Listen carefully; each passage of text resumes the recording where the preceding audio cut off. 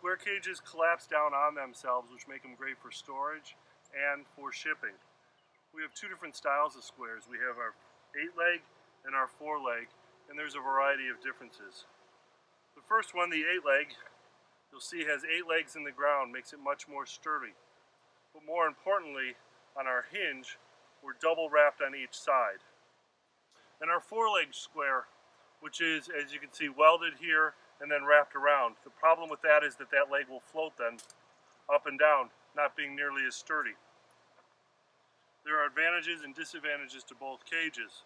This one has a heavier wire, where the 8-leg has more crossbars to support the foliage, which is what the cage is for. All of them fold flat in seconds, in quarters.